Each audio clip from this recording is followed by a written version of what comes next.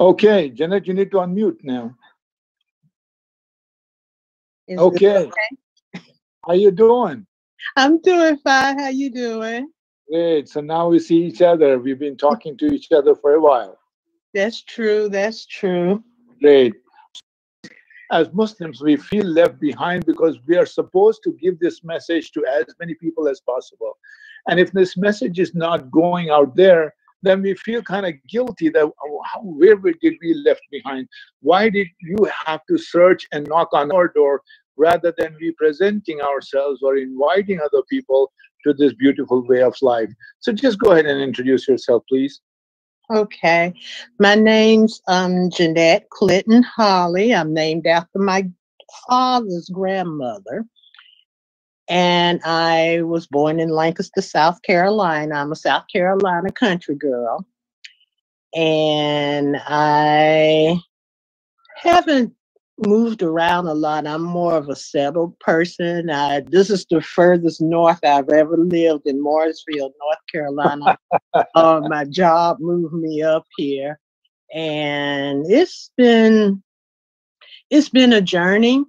I have a beautiful daughter. She's 35 years old, but she has her life. She's independent. She's a strong person. She's an athletic trainer, and she's my closest confidant. She had to work tonight, so I didn't bother her. But me and her, we are thick as thieves. And I have a brother and sister. I told you about my sister. She was Muslim, but she left, but she never did tell me why. And me and her don't push each other on questions like that. If you tell me something and I'm in agreement with it, I won't push back. But if I have questions, I do push. I did, as far as my life, my mom's still alive. My dad passed away. And my grandmother was my biggest influence. So she was 108 when she passed away. Bless her That heart. was 2 years ago. And she always told me to follow my heart. And if I have questions about anything, I may not, I can be by myself. And if I'm not in agreement with you, or if I'm not in agreement with a situation, I can always retreat to my house. So my house is like my castle. And I guess I can say that God, and I am an old AME church person. The biggest thing that happened in my life was I was a smoker. I smoked when I started smoking when I was 16. And I was never one for praying. But when I was getting ready to turn 60, I'm 59 now, but when I was turning 50, I got on my knees and I prayed and I said, God, I don't want to go into my 50s smoking. And within a week, I cold turkey. Hadn't smoked since then. And it came from him because I tried quitting all those years. And that is like the biggest thing in my life. I have sarcoidosis. So I know that's something that can kill me. But I prayed and it's in remission. And I haven't had any problems. My doctor says, I don't know, it didn't disappear, it just stopped. So I feel blessed in that way. And so I guess my birthday was May 5th. And this is the year that I wanted to make changes in my life. I started my own business. So if you see junk behind me, I'm a sewer. I make quilts. And so I went to school and I learned how to get with the women and know how to make quilts. And so I'm starting a business on that. And I wanted to take care of my spiritual life. And I had to look very deep to find out which way I wanted to go. It's not to be forced into anything, but something that's gonna take care of me spiritually and mentally. And that's why I came to Islam. Great, excellent. And all those are very positive indications that I hear. The one thing that you are in your sister's relation, I mean, your daughter's relationship, is marvelous because it's so hard to come these days. I'm so glad that you have a very good, strong relationship with your daughter. All affairs you address to him, no matter how it channels you through the proper channel. You were just, it was like, World Wide Web, you were appealing to someone, but the one who hears is the only one. He is the one who hears, he's the one who knows, he's the one who fulfills the needs. And that is Allah, as we call it. And we went through those, in the class, that we are supposed to worship him alone. He then believe that he is one and he has the angels, he has sent the message. We know that he has given the message to the messengers. There's going to be an end of life. Everyone is going to have an end of life, and there is a permanent life after this. And God is in charge of all of our affairs. He is completely in control of the entire destiny. And then we do the 5 pillars as we know it. You are coming to the first pillar. And again, I reiterate to you and to everybody who comes into Islam, and there are sisters on now that are noting it down, and I will pass on your information to them. Trust me, they will be, overnight, they will become your real sisters. You can question them, they will question you. If you need something, they will come to you. This is the nature of the brotherhood of Islam. Okay? No matter what color you are, no matter what background you came from, it does not matter. We are nearly 2 billion people in the world, and I told you the password is salam, peace. You give salam to somebody from India, you give salam to somebody in China or in America. We are suddenly your brothers and sisters. And that is the biggest advantage. And these are some of the best nights, the best days. In one of the narration, in the revelation that God Almighty has given in the Quran, says this is better than 1,000 nights. So if we were to achieve that, then it is like for 84 years of worship, just one night of worship is equivalent to 84. One good deed is equivalent to 84 years of good deeds. So you're opening up an account which is, limitless reward. Okay. So from now on, whatever you ask the one, the true God. You may not know the word, but in your heart you say, "Oh Almighty God, you are the one who looks after me. This is my need," and He will fulfill that need. Okay. So when your daughter is in town, and we can send you the recording also, you can keep it to show her, but you have to continue that relationship.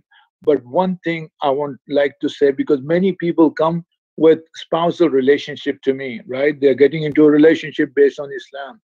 I tell them one thing, that your relationship with your Creator is the strongest of all relationships. Because people, brothers and sisters, husband and wives, or fathers and children, they depart from this world. But that relationship with your God continues whether you are in this world or in the hereafter.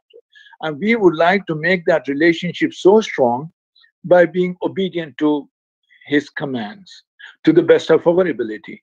And that relationship will continue even after life. And it is said that after life, you can ask God for the ones that you loved to be with you.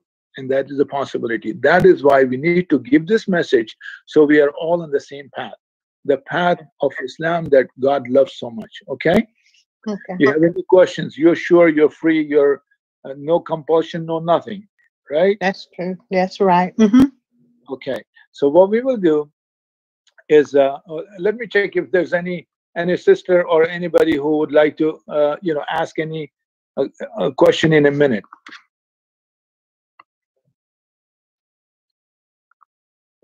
They all seem to be okay. The sisters are okay with you. Okay.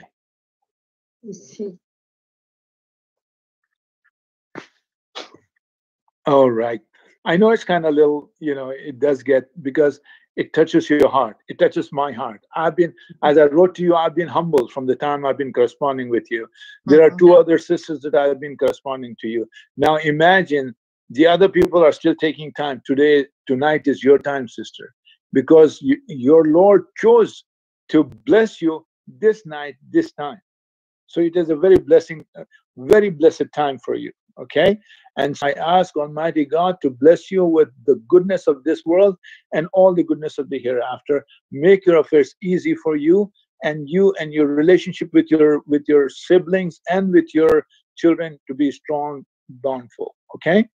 So you will repeat after me, first in Arabic and then in English translation. Okay. Okay. I will go word by word. Very simple. Okay.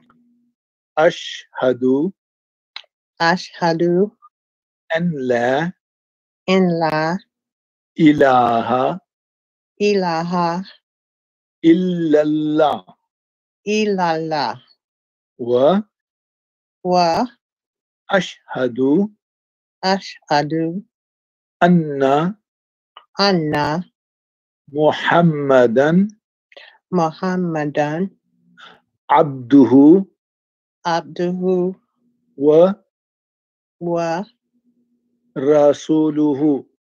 rasuluhu. Subhanallah, you did a great job. Let's do the translation now. You have surprised many people as though you've been practicing. I bear witness I bear witness that there is no God worthy of worship that there is no God worthy of worship except Allah alone, except Allah alone, having no partners. having no partners. I also bear witness I also bear witness that Prophet Muhammad, that Prophet Muhammad, upon him be peace, upon him be peace, is Allah's slave and messenger.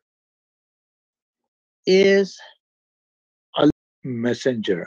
messenger. Takbir. So we say glorify to God Almighty because He chose you for this. Sister Farah, she is going to be your mentor, one of them, and she will go ahead, Sister Farah. Welcome, Sister Jennete. We're so happy. We're so grateful to God for this opportunity. And like Brother said, we're your sisters right here, and he'll give you our contact information. Please reach out to us, and we'd like to reach out to you and welcome you, and especially during this special time in Ramadan and one of the best nights of Ramadan, mashallah. May Allah bless you and give you health. So usually we would do this in the mosque and people would swarm you like bees, hugging you and congratulating you, and they would love to do that to you. But because of the current conditions and circumstances, whenever God opens up the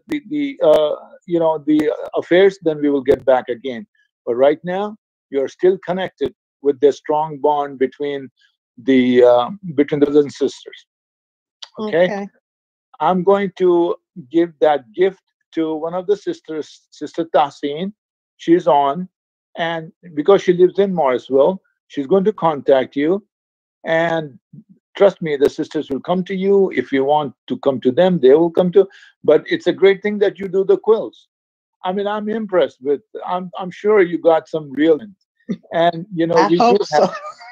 We do have people who love it, because I would have shown one of the quilts that we have at our center, a beautiful 8x10 long, hanging on the wall, and that was given by someone, and you would love it.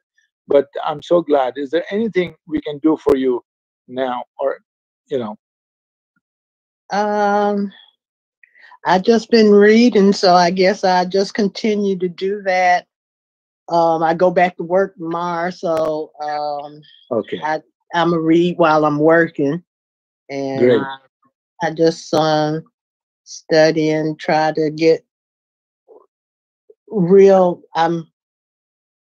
It's just I sure. just can't talk. No worries.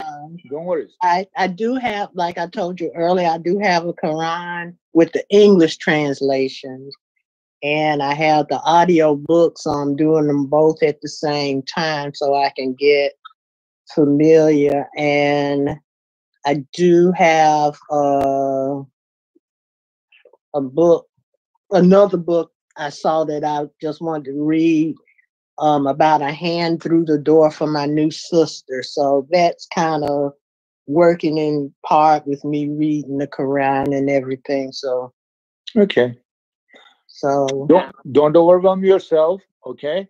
You are a Muslimah in full terms, because that is all you know today. So you are a full Muslim, just like I'm trying to be a Muslim. You are for Almighty God. For you, you're so blessed that all your previous sins have been forgiven. That is one of the guarantee that we envy. That is why we ask you to pray for us also. And I will give you some, in the background, you could listen to the Quran, even though it's in Arabic. Even I do not understand it completely, but you don't have to understand. But it gives you that peace of mind. Okay, just keep listening to it, especially when you get a chance to read the story of Mary, for example, chapter 19. You read how Mary was blessed with a child with God's command, the birth of Jesus Christ. There's story of Abraham in the Quran, and so forth. So one thing at a time. Take your time, and you will get there. Okay. And if you need anything, please don't hesitate at any time. Email, text, or call. Okay, I will. I most certainly will. It was a pleasure. And is there anything else? Anybody else has anything? Okay. So in that case, have a wonderful night. Have a wonderful Ramadan, and may God bless you, and for this life and for eternity, inshallah. Thank you. Thank Okay. you. Assalamualaikum. Assalamualaikum. Have a good night. Assalamualaikum. Assalamu alaikum.